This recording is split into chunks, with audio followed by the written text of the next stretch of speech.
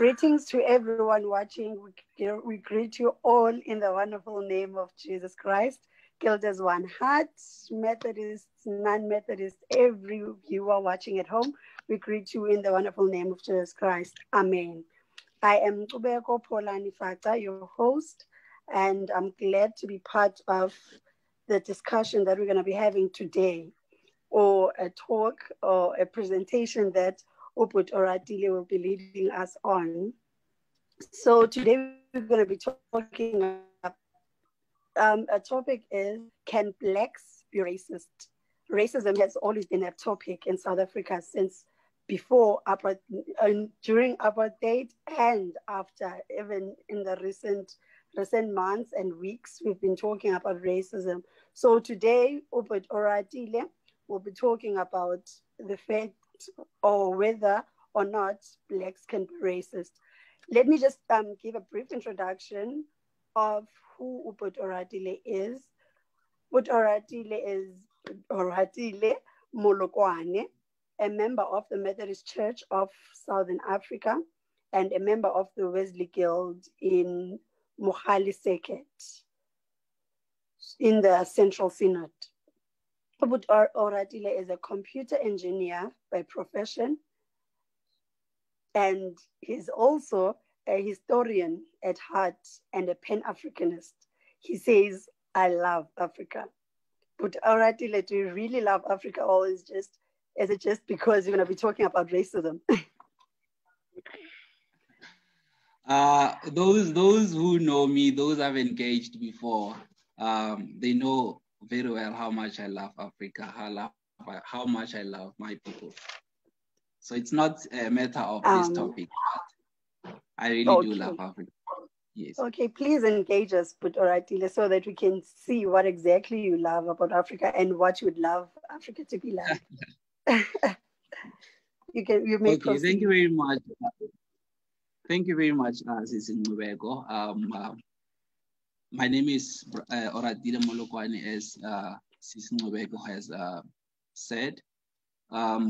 Firstly, however, let me give thanks to this opportunity where we are engaging in a topic that it is not very common in our spaces. I don't know if I should say I thank COVID-19 and the lockdown for creating such platforms, and we have these topics which I think are very, very crucial and essential. My topic is a question: can Black people be racist? And let me open by saying, which I will explain later, that we are again engaging white theory, which I hope with time we won't be engaging in such theories. And I will explain later on why do I deem this topic as white theory. And before I can give a response to that question, I think also it would be very crucial to try and define, and explain what racism is.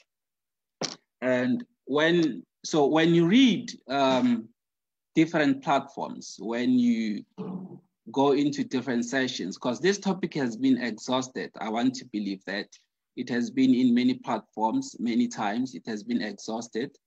And what you gather about racism is that racism is, in its basic sense, it is discrimination, prejudice, antagonism against a person of a different race. So that is key to note. Firstly, that it has to be of a person of a different race. And then second to that, with a belief that you are superior than that person and that person is inferior to you. So it is basically prejudice, discrimination, antagonism against a person of a different race or people of a different race, with a belief that you are superior to them and them, they are inferior to you. Now, answering that question, I've had this discussion before, right? And I took two different approaches in responding to such a question. The first one is a bit pragmatic, which requires you to be substantive. And then the second approach is a bit theoretical, right?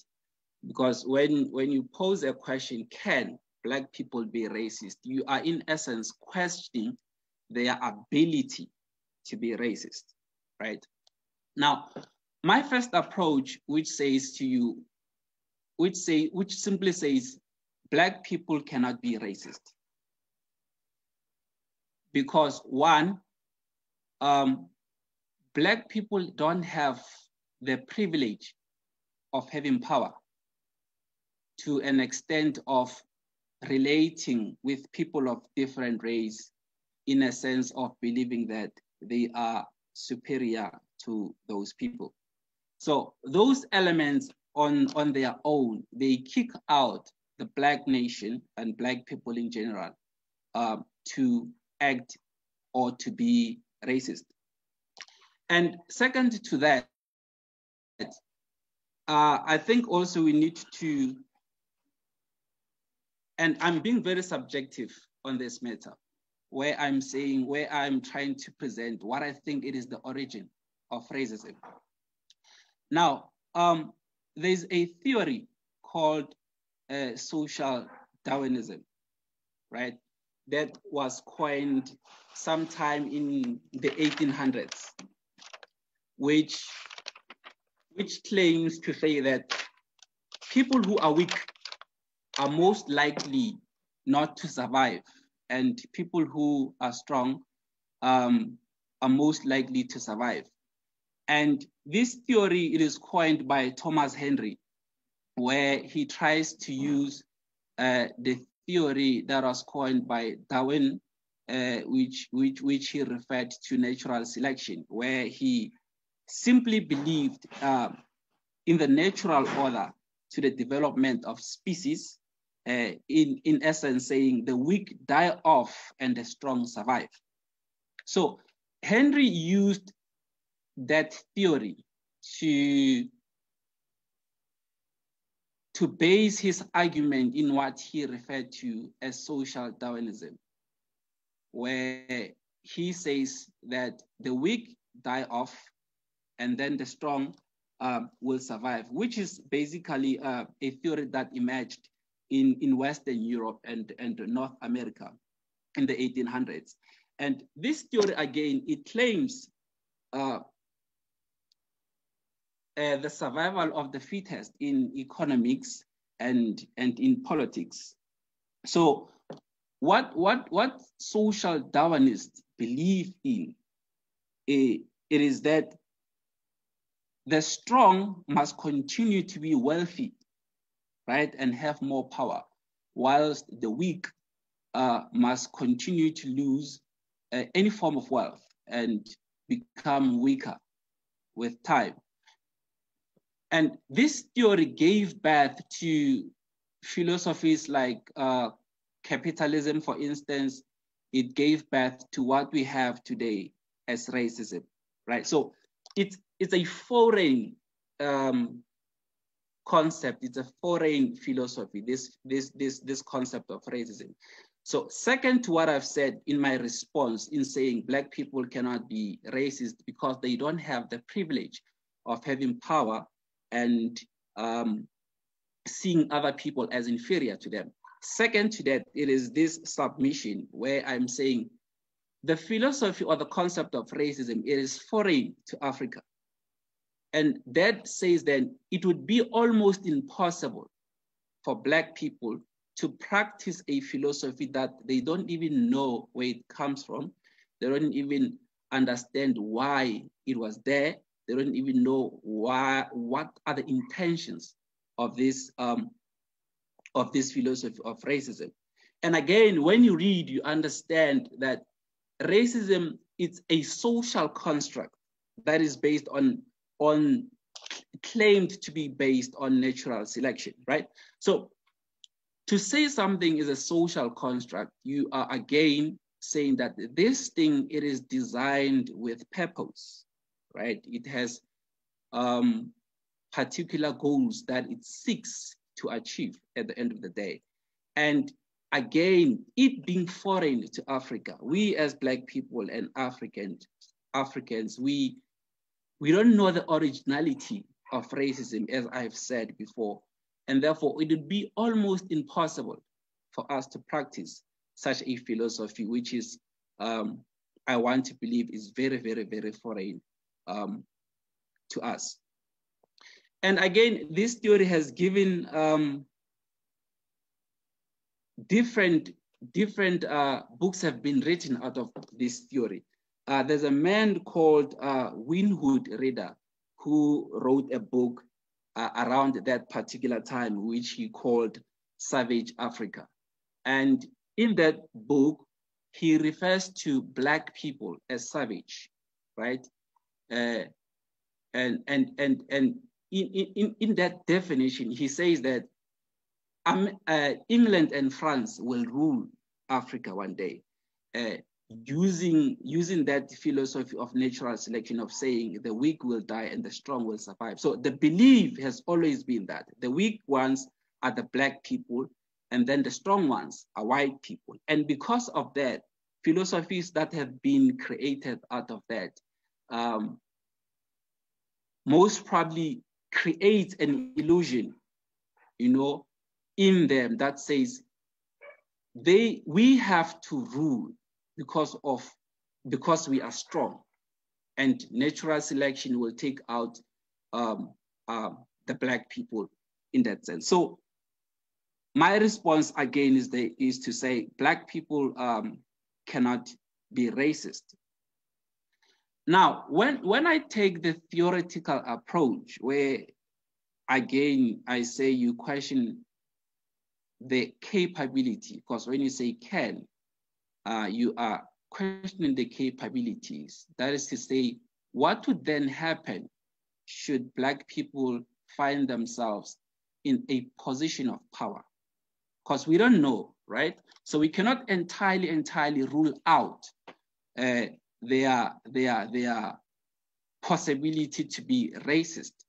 But I sit firmly on a foundation that says, even if later on Black people can have power, to practice racism, it would be a very challenging task, because you cannot practice what you don't know. You cannot practice what you understand, what you don't understand, I mean. So again, it is almost impossible for us as Black people to be racist, because we won't know what to do with this philosophy or the concept of racism. It is very, very, very foreign to Africa. It emanates in Western Europe and in North America. So I will pause here for now to check if there are any engagements and any questions from what I've said so far.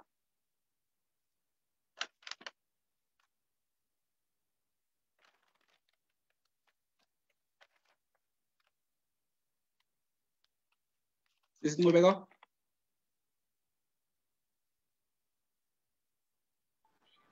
Thank you so much, Putoratile. I'm sorry I got disconnected. There are no questions as yet. Viewers at home, you're welcome to ask questions or comment in the comment section, and I'll read them to Oratile when you write them down. So, but Oratile, from what you've said so far, can we really say Blacks cannot be racist? Because I believe, for the mere fact that there's a question that asked whether Black people can be racist, that means there is something, or there is an element that makes people think Black people have been racist, or Black people tried to be racist, or showed some characteristics of being racist. So is it only limited to just power and privilege. Can't anyone be racist without being privileged or having power? Also, before you respond to that, Bujaratile, let me take this opportunity to welcome Umfundisi Umolo, who just joined, and I'm sure we will be blessed with his contribution throughout the show. So, Mfundisi Umolo, welcome, Tata. We are going to ask you to participate or give us your perceptions or your views on the topic. Please respond to that for now. Yes, and I'll check more questions from the viewers so far. Okay.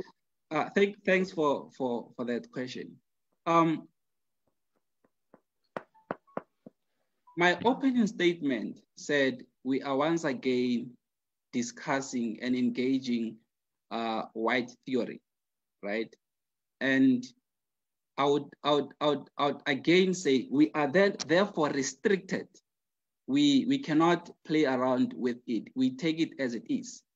And the definition of racism kicks us out as Black people because it says you have to discriminate against a person of a different race based on the idea and belief that you are superior than that particular person, right? So discrimination alone, I can discriminate and say you white person, but if that discrimination, it is not informed by the belief that I think I'm superior than that person, then it is not racism, it is just pure discrimination.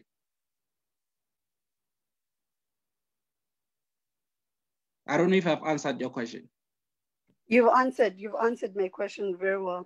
Uput Nonzaba, there on Facebook, he has a question which is almost similar to mine.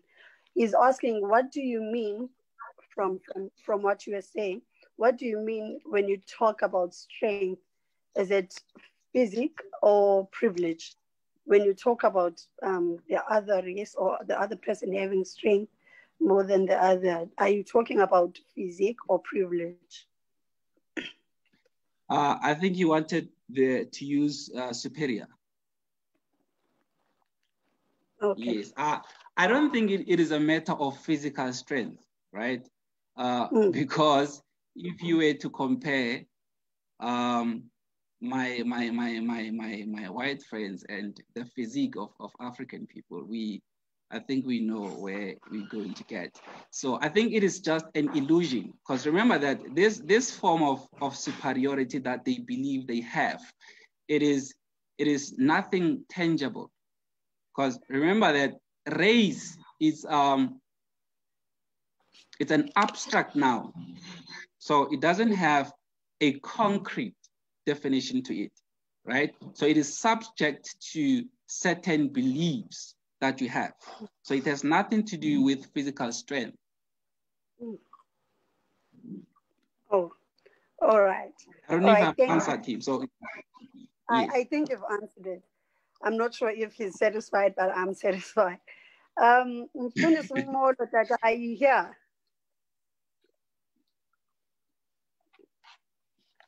Mfundisi Molo? Okay. I'm no cardinal. Kunjani? I love for the cardinal. What are you for? We never can know what you're in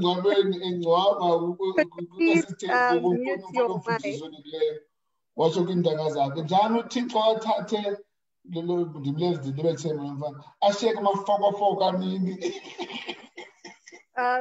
We're going to ask Mfundisi Ncombo to just mute your mic, Mfundisi Molo, because I think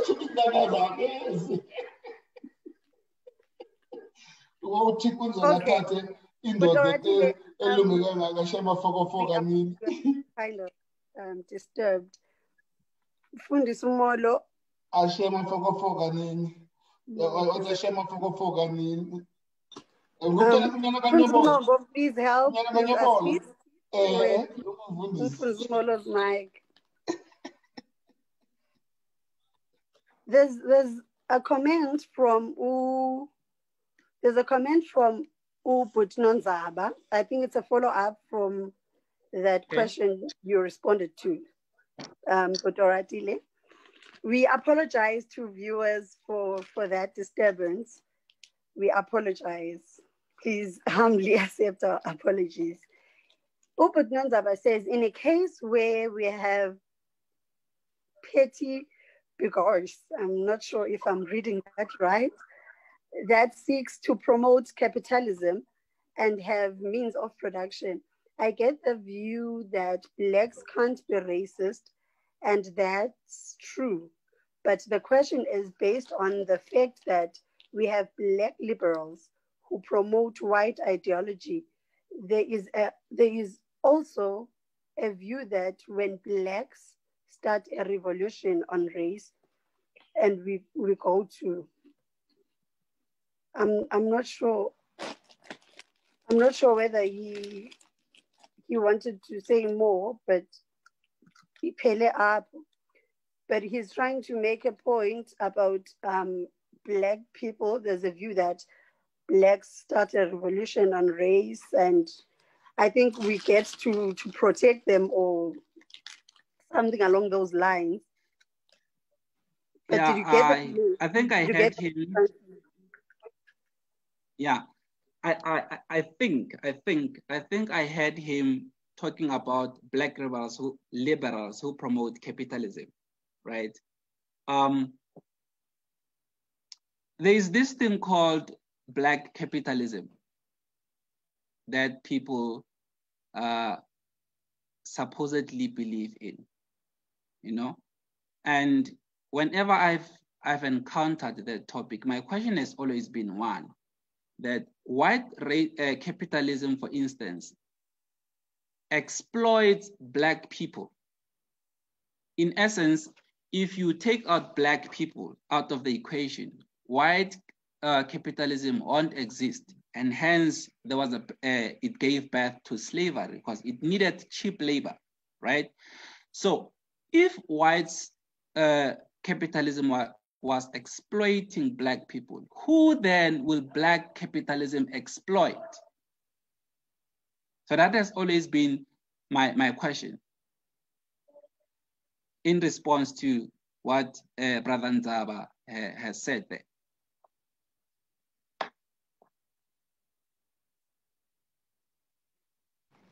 Thank you, Puti Oratile. But Ernest Takalo, I think he's in agreement to what you were saying. He says, on discrimination based on one's color, I can only concur that Blacks can be prejudicial towards whites, not racist. So he sort of agrees with, he concurs with what you said. Sisi Noma Kuku Shoma says, from your presentation, you've specified why Blacks can't be racist. You say that it's because they don't know this philosophy of othering or discrimination. What about Afrophobia? Black people in occupied Azania have some financial muscle, and they believe that that other Africans are going to take this from them. The incidents of 2008 and 2018 or 2019 illustrate beyond doubt that the prejudice that is held by South Africans against fellow Africans. How do you contextualize that? Did you get the question from Moses Namaku? Please respond if you. I think in summary, Sister Nomakugu, right? Yes. She's questioning xenophobia. Yeah. Right? where we had instances of blacks hating blacks, right? And again, I'm going to refer you to my opening remarks when I spoke of white theory, and hopefully I'll get time to engage on the danger of white theory into our black spaces, because white theory has a tendency of coming in and substituting things that don't even exist. Now, with what Sisi has said, which is termed black on black discrimination and largely known as xenophobia, my submission has always been that xenophobia does not exist in Africa. You know, we have a long history of foreign workers in South Africa, our mines, you know, and everywhere. And I have never encountered a South African that says, I hate this person because of this person comes from Zimbabwe. That's what you would call xenophobia. I've never encountered anyone who says, I hate this person because this person comes from Lesotho, right? What we've encountered, it is a problem of economics, right? Where we find ourselves starving under this, again, foreign philosophy of capitalism, which I hope Africa will get rid of one day. And in starving in this philosophy of capitalism, and the government that agreed with white government that it will create jobs, it is now unable to keep up. And now people are fighting for food. It is a matter of feeding my stomach to say, I also want to eat, and I deserve to eat more because I am a bit more whole than you are. So it has nothing to do with hate. It is a matter of economics, and which I think it was given birth by capitalism.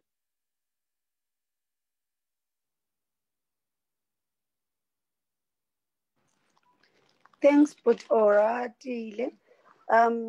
Viewers are engaging. They're asking questions. Some are commenting. I like how you differentiate between xenophobia and racism. And from your opening statement and the way you defined racism, it actually does give us a clear differentiation between xenophobia and racism. Sis Precious Palesa Maneta has a comment which reads as follows: racism is quite a complex, controversial concept. Racism in its nature is the belief that humans may be divided into separate and exclusive biological entities called races. She's defining racism. That there is a causal link between inherited physical traits and traits of personality, intellect, morality, and other cultural and behavioral features, and that some races are innately superior to others, subject to power. One, okay, I think she wanted to say one will only give view. There's a fine gray line between racism and white supremacy. What can you say about white supremacy and racism, Putoratile? Please help us get the fine gray line, which Mrs. Palisa is talking about. I hope I will do. I hope I will do justice to that question, because that question requires time and serious meditation, right? But with the definition I've given, that was extracted from social Darwinism, right? That believes in this illusion of superiority, right? So I want to link that illusion of superiority that gave birth to racism to what we refer to as white supremacy, because it is the same. So they believe they are superior than us. So I think that's what I would say to answer the sister's question.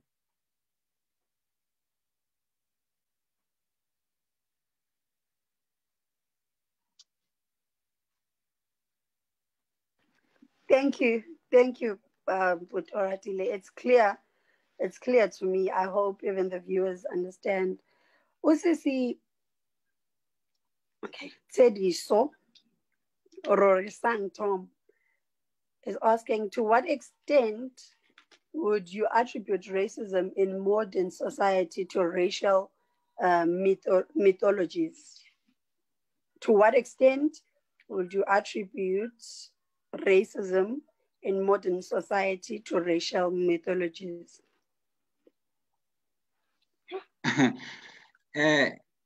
She would have to define what she means by racial mythologies, you know.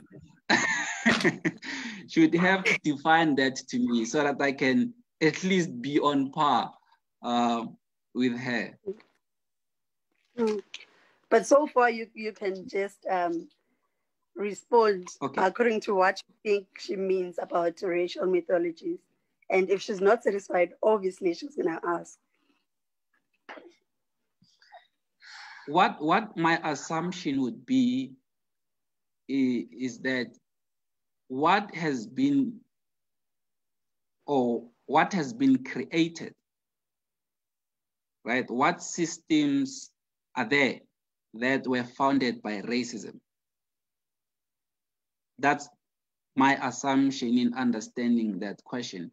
And hopefully she will clarify that. And look, one of the points that I wanted to talk about is how we as Black people are okay with racism. You know, what we are challenged with, and that's the only time you'll hear us saying anything. It is when then we see the symptoms of racism. And I can easily relate to what happened with Clicks recently. Yeah. You know, where if there was no such a post or advert by Clicks, no one would be calling that institution racist.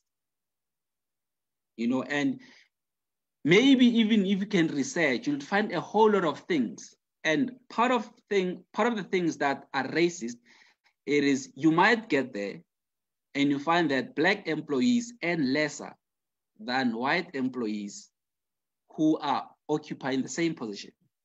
That is pure racism, right? But we are okay with these things. As long as you get there, you get your pay, you go home.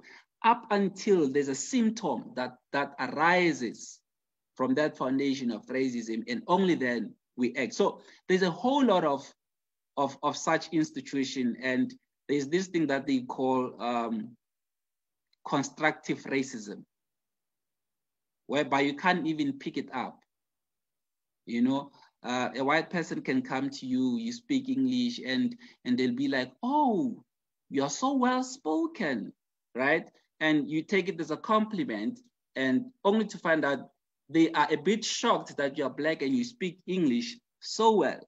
You know, so there are so many places and sports where you find that racism is hugely embedded in these spaces, but you won't see it up until there's a particular symptom that comes out, like the Clicks advert, for instance. I'm glad you mentioned the Clicks advert, because I was just about to ask you to tell us or give us your views with regards to the Clicks advert. Mfundisi Luxolo Mantini is part of the participants. Welcome, Mfundisi Mantini. Thank you so much. I couldn't miss this one. I wanted to hear Ora speaking about racism. I know that it's very close to his heart. Thank you. All right.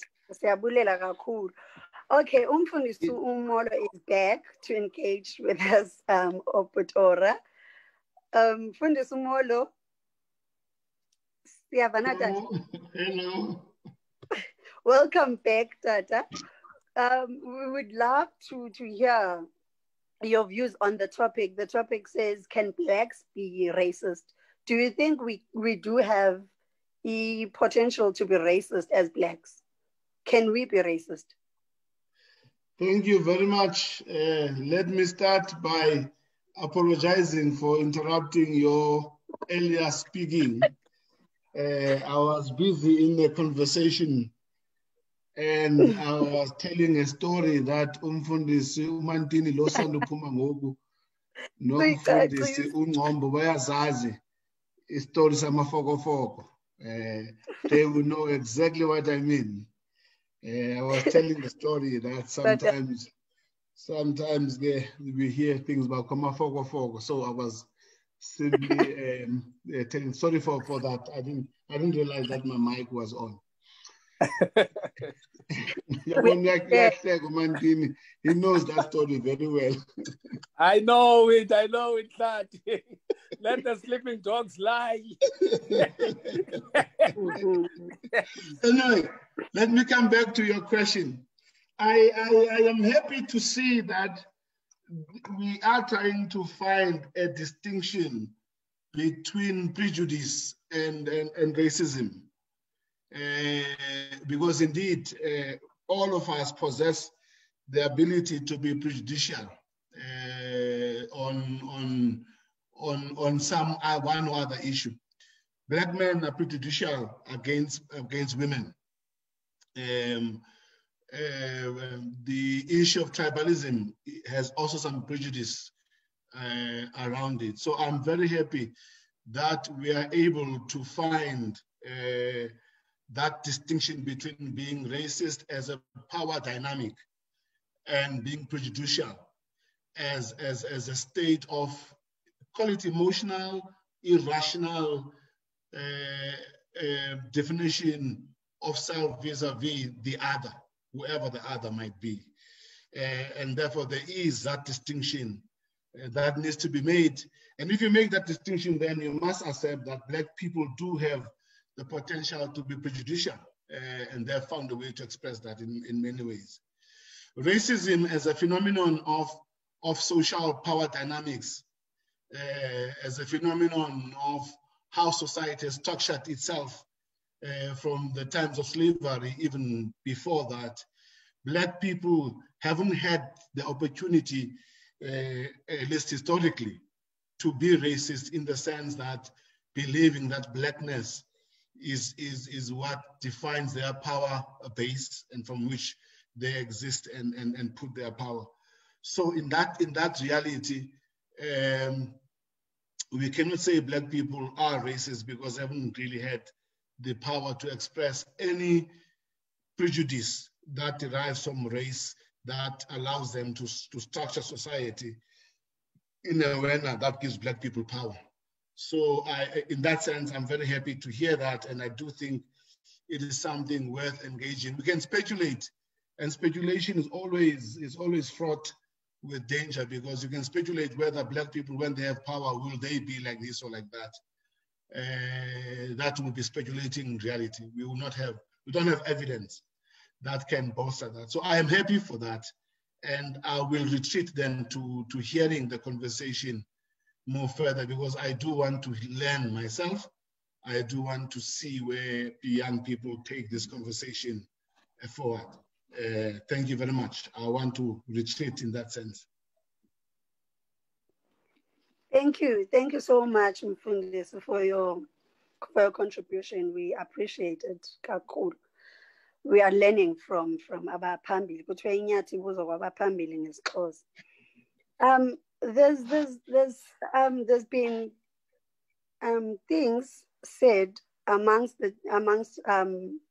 our fellow Methodists and people from other denominations talking about the MCSA having elements of being racist.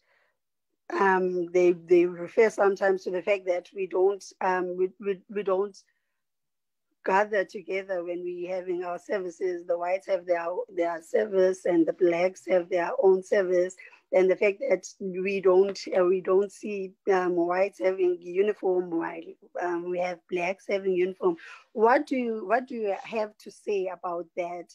I'd love for you, Oratile, to respond, and also Umfundisi Umolo to respond, and even Umfundisi Mantini if he has something to say with regards to this. Since we are Methodists, and this is a page, Wesley Guild, which is an organization, a movement, yes, a Methodist church, so we must address those things. You're putting me in a tight corner here because I don't want to wake up and tomorrow I am sad that the Methodist Church is racist. Firstly, let me give greetings to Mngongo, Mkhulu wa Madoda. It's been a while. And my former BMC chairperson here in Central Synod, Mfundisi Umolo. Look, I don't want to say the Methodist Church is racist, you know, but church as we know it, we know how it was founded, right? Its colonial intent, its colonial participation, and segregation laws. I forget that law that was passed that required church to be separated, whereby blacks and white people cannot convene together.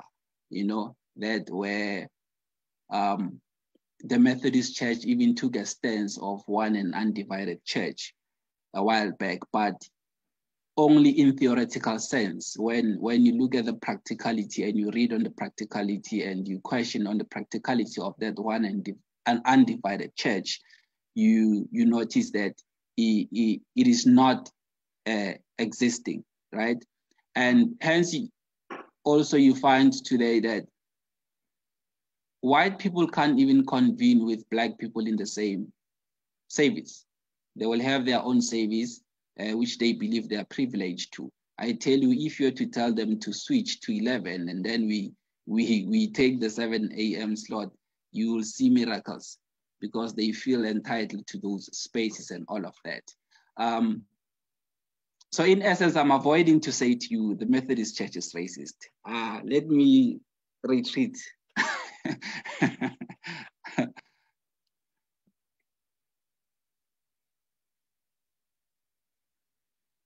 Sisinqubeko.